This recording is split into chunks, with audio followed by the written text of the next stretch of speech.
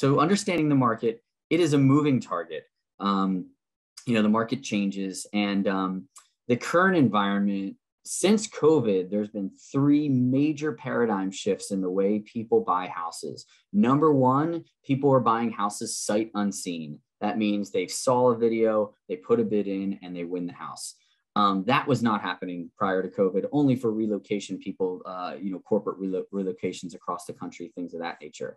The second paradigm shift was people were actually waiving all inspections. So that is not something I want to advise any client to do. However, clients were doing that left and right just to win in a bidding war with 20 other offers.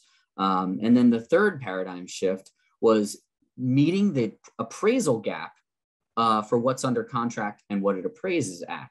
So the appraisals have been coming in low because the prices have been going up so fast. So let's just use an example.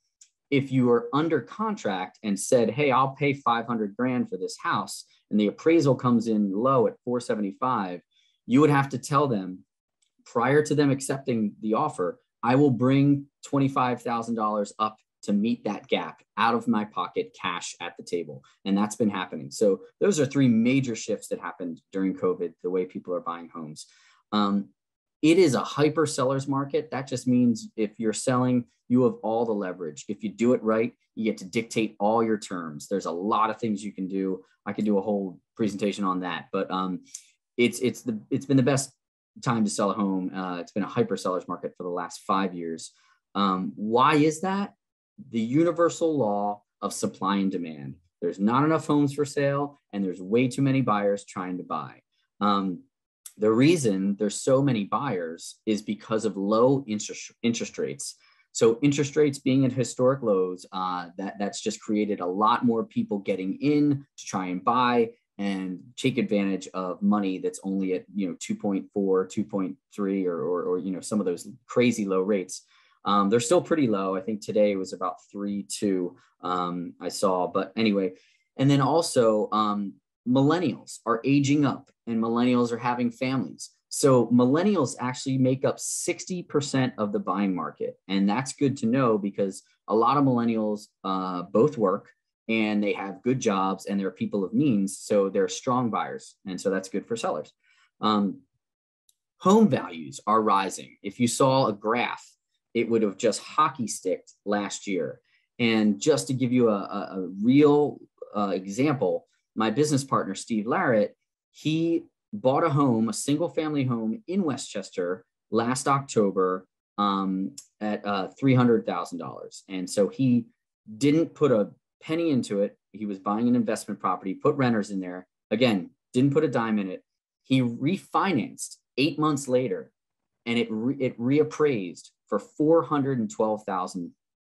That is $112,000 of equity gain. And he did a cash out refi, and he's going to buy another property with that money. So it's that kind of home value, that kind of rise in home value is not sustainable. We don't foresee that happening year after year. It just wouldn't be able to sustain. But Steve caught lightning in a bottle on that one, and it's just been pretty nuts in that way. And then the current environment, there are pockets of it slowing down. We've seen a lot of people going on vacations. That's typical for the summer. And then you have a whole pool of buyers that have been slugging it out for 6 months, and they haven't gotten their offers accepted. And they've put in, 11 offers and saw 50 houses, and they're just going, you know what, this isn't the right time to buy for us. We're just going to get out. So there are pockets of it slowing down.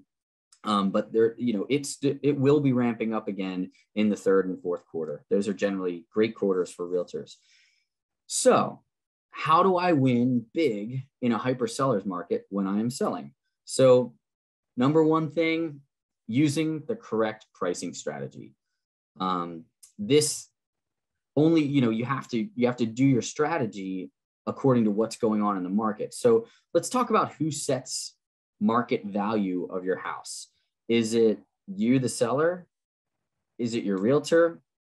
Is it the bank appraiser? Well, it's actually none of those things. It's the person that shows up with the money to buy it. Only that will determine the market value, AKA what the market will bear.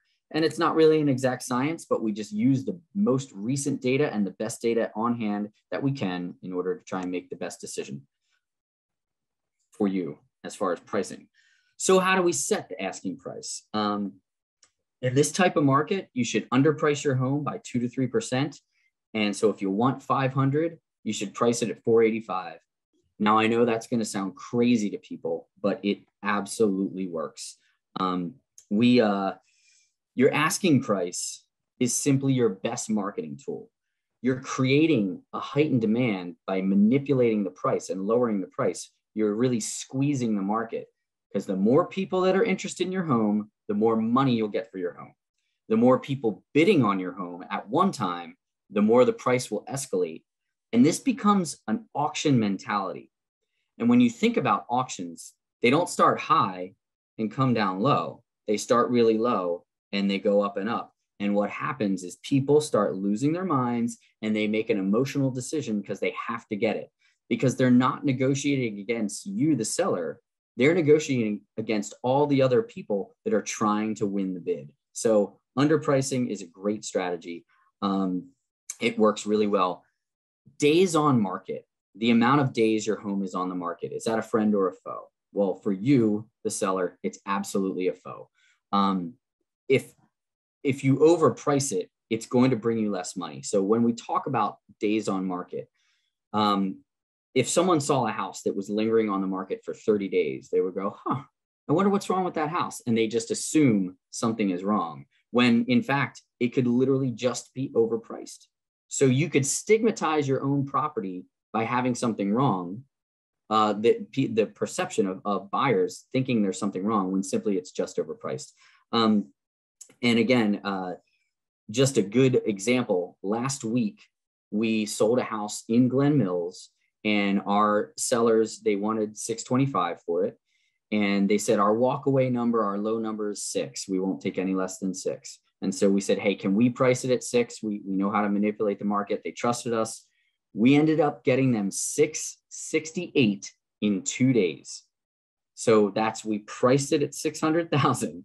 And in 2 days, we got 14 offers and we got them a high price of 668. So, again, I know that underpricing feels uncomfortable to some people. At the end of the day, as a fiduciary, we advise you guys, but you guys make the decision on how to do that. All right. Number 3, what to fix and what not to fix. So this can be a rabbit hole. Where do you start and where do you stop? So some of the things, there's some rules of thumb. Usually you get your money back all day long for painting. If you paint and impart a sense of new and everything, when buyers walk through your home, you'll get your money back for paint. Flooring and carpet, if the areas are small, it's always a good idea. If you had 2,300 square feet of carpet that wasn't beat up, but you just thought, maybe I'll change it out, I would suggest maybe just cleaning it, having it restretched, because the carpet you choose might not be the carpet that the buyers choose, or they might want to rip it out and put laminate floors in. So in some cases, it's a waste of money, but if it's not a large space, it's always a good idea. And then I can't stress enough, and you'll hear me say it a couple of times, professional cleaning. Get professional cleaners in your house before you put it on the market. Scrub the baseboards, scrub all the window ledges and all that stuff. That's just a great thing. And then if you're going big, like if you're really, okay, I want to invest in my home and extract the most money out of it, adding a bedroom or a bathroom will gain you the most money back for your purchase. So if you add a bedroom or a bathroom, and again, this is if you're going big. Also, adding a patio space or outside space.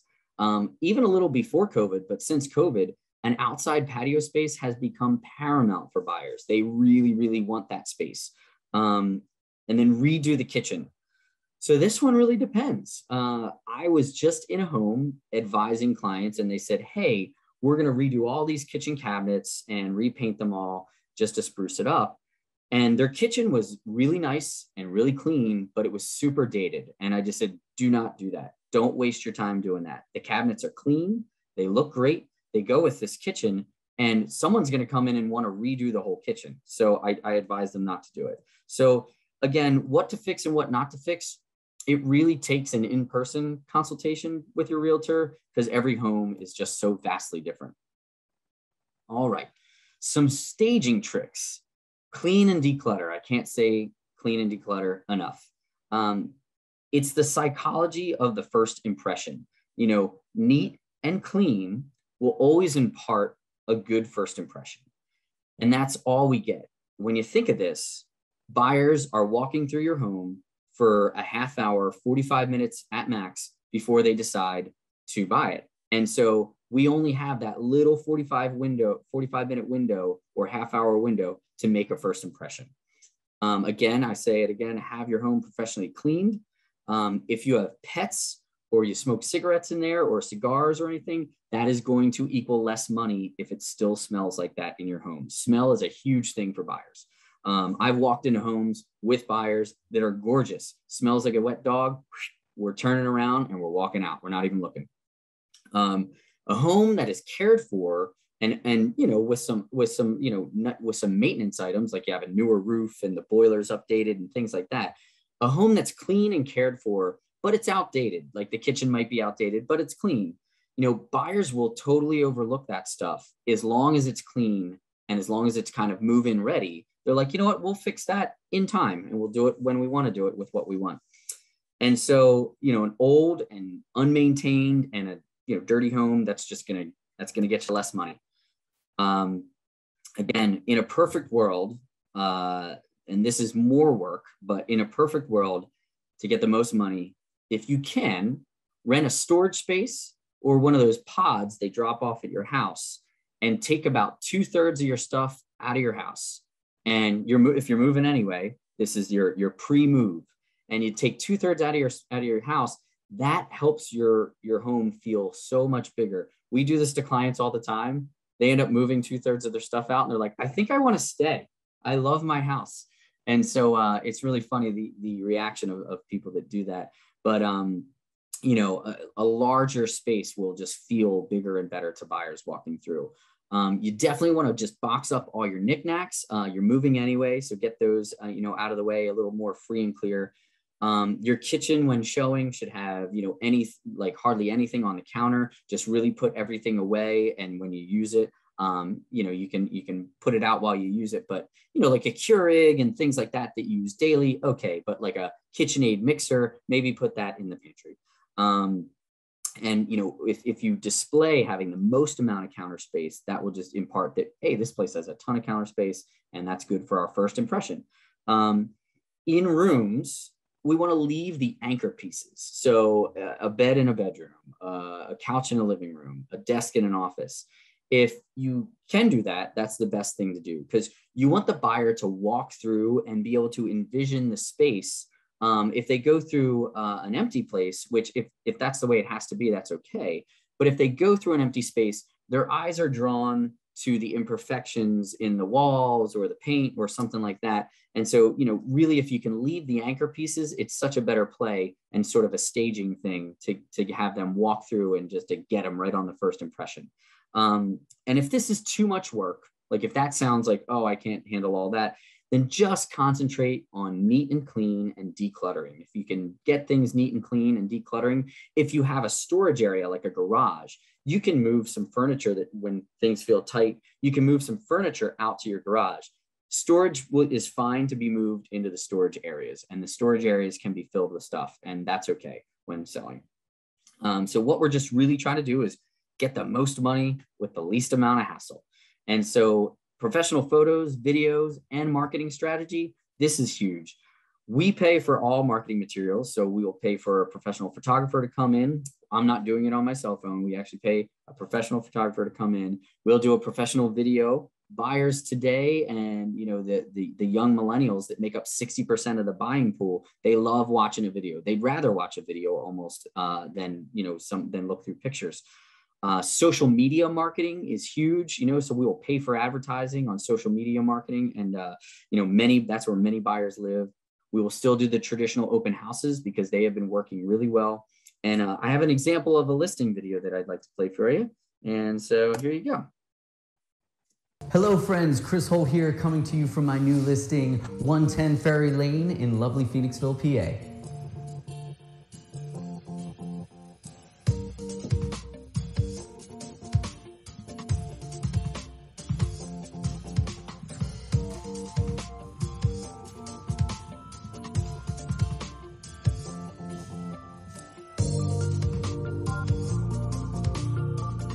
With 3 bedrooms, 2 baths, 2,000 square feet, and a 1-acre lot, this is a great find in the Phoenixville area.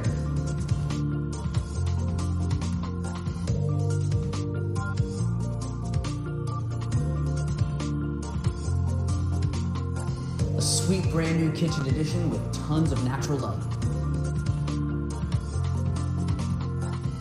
And a nice little butler's pantry. A nice sized dining room right off the pantry, leading right to your living room.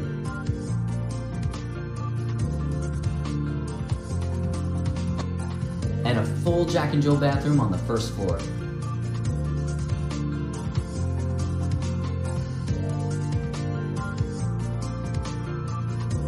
Spacious master bedroom with your own walk-in closet, your own private balcony, and your own private bathroom.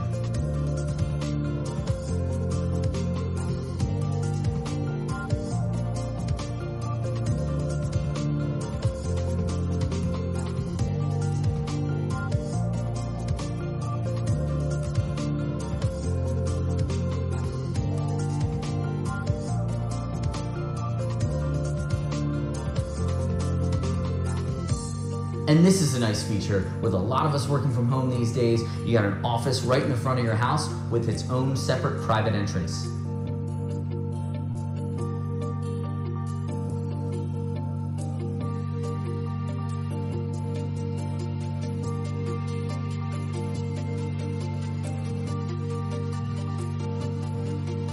And I do really love this 1-acre lot.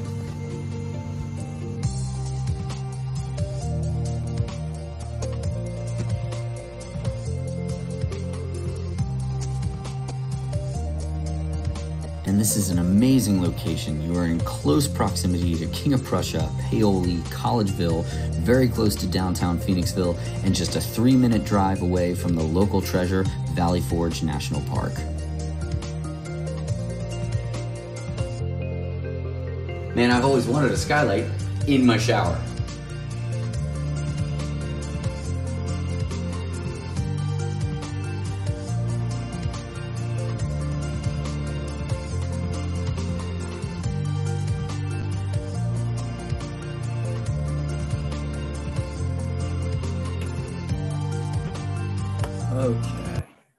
Okay, I'll go back to my presentation, but that was my listing video that I did for one of my recent listings. I'm also a musician, and I do love to I love writing songs and all that stuff, and so this is kind of a way that I do that as well. So all right, here we go.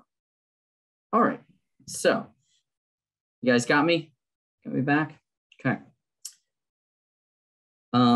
So also, as far as videos and all that stuff, we will list your home on the MLS. The MLS is the multiple listing service. That is where all homes on Zillow and Realtor.com, that's where they originate. So the multiple listing service is what the realtors use to list homes. And that syndicates to over 300 websites, which is Zillow, Realtor.com, Trulia, all the places. And important to note that the MLS is filled with serious pre-qualified buyers that are already working with real estate agents that are actively looking and ready to purchase. So it's really smart to list on the MLS. People that are just on Zillow, they're looking, but they're not always qualified. And, I just want to say this, and this is, the only salesy thing I'll kind of say, but for sale by owner versus using a realtor, if you went skydiving, would you want to pack your own parachute or have the person who packs parachutes for a living do it? That is a very dramatic example, yes, but it's also true. For sale by owners will make 17% less on their home sales because they didn't put it on the MLS. And with realtors only charging 6%, we more than pay for ourselves. We also have the technology for showings, like, it makes it very easy for realtors just to book showings, and we handle all your marketing A to Z. And again, we're trying to achieve getting the most money with the least amount of hassle for you. And then knowing what buyers want. And so, if you put your buyer's hat on, try to understand the way buyers think. A good realtor will know this because they're in and out of homes with buyers all the time. Most people that are selling their home, it's hard for them to scrutinize their own home like they would if they were looking to buy it themselves. And so knowing what buyers want, you want the buyer who's going to pay the most money for your house. So who is that? Well, it's not an investor. An investor is going to pay cash. They're going to want a discount for cash. And they're also going to want a discount because they need to make money on your home. So you want its end user, which is generally a family or a first-time home buyer or something like that. Again, millennials make up 60% of the buying market. So it's a really great time to sell as well for that. Also, people downsizing. These folks really will have the money to buy as well because they're getting rid of a bigger asset and going to a smaller asset. So buyers want things to be move-in ready and updated, or at least clean and decluttered and well-maintained. Again, if your roof is 20 years old, it would behoove you to put a new roof on right before you sell it, or just realize that you're going to probably get $15,000 less than you want to get, as a premium price. Also, usable patio space. I tell you, it really has become the new kitchen, as we say. Kitchens used to sell homes, and they still do. Everyone wants a nice kitchen, but patio space has become equally as important to buyers. I've walked through houses with buyers and they're like, it's beautiful, but just there's no outside space, so we're not interested. And that could be a deal breaker for a lot of buyers. And then just, knowing what buyers want, it's going to deliver you the most money. And so that's just what we're after. And I didn't want to make this presentation so long, so that's the last slide. And we're on to questions. So I'd say fire away. If anyone's got questions, I'll stop sharing here, Sean. All right. So let me, all right, that works. So I got a couple here. And if anybody has any, feel free to leave them in the chat there. So for an older person who is looking to move into like a senior living community, how long should they allow to sell before, moving into a spot like Barclay Friends? So as far as a typical, well, I'll break it down a few different ways. If you do everything right and you put your house on the market, it should sell within the first 15 days. It should sell within the first week if we do it right. So you can figure on the long end of things, you'll sell your home in 30 days. And then settlement, a quick settlement is about 35 days. Medium settlements, 30 or 45 days. And then also a longer settlement is 60 days. What we try and do, and so what's great about this market, and when you're moving and say you need to sell and you want to take advantage of the good market now, but you're like, I don't need to leave for another 3 months. You can do what's called a rent back. And so we can negotiate that prior to accepting a buyer's offer, because if there's 10 offers on the table, they'll do anything to get their offer accepted. Trust me. And so what we do is we negotiate, hey, we will sell it to you. We're going to close in 45 days, but then my seller is going to then turn and rent back your property from you for the next 60 days. And so that's an easy negotiation. We do that all the time, but that's a great question. Cool. Someone asked, I have a stair glide in my home now. Would it be good to remove it for the sale, or is that a deal breaker? It's not. It is good if it's not usable or you're not using it. You don't have to use it. I would, because most buyers are probably going to take it out. I would say if you can, but if it's a huge ask or a huge task, just leave it in. It's not going to highly detract from the sale. It's just going to be a maintenance item that someone's going to do. If your boiler was old, it'd be worth updating that, or if something like that. But a stair glider is like, and you never know, you might find the person that wants one or may need one. So I would say it's not a super priority over general maintenance items. Very nice. Good question. Yeah. Someone noticed in the video that it showed the home without furnishing. Is that okay to do, or would it be better to have the furnishings in there? So in a perfect world, it's nice to stage it at some level, like even, again, just anchor pieces, like, a table in the dining room and, a couch in the kitchen.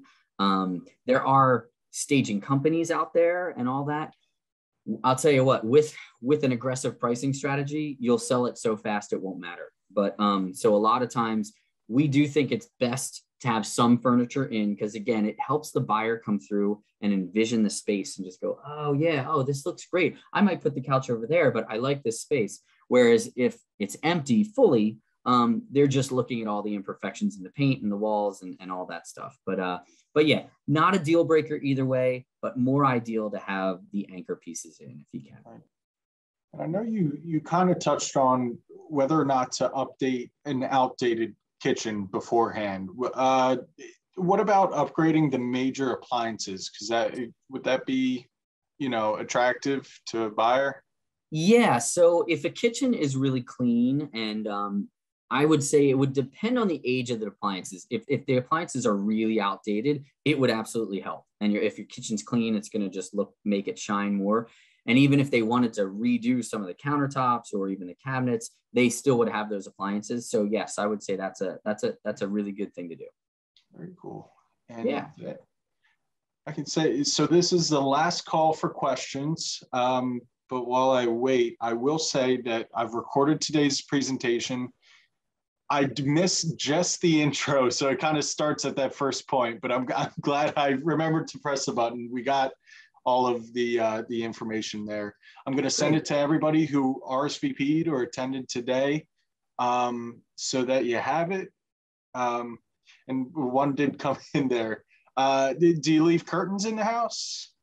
So yeah, there's it's a funny thing, and it's a good question. So there's fixtures and personal property. So they're two different things. So a fixture is this, this ceiling fan that is affixed to the wall.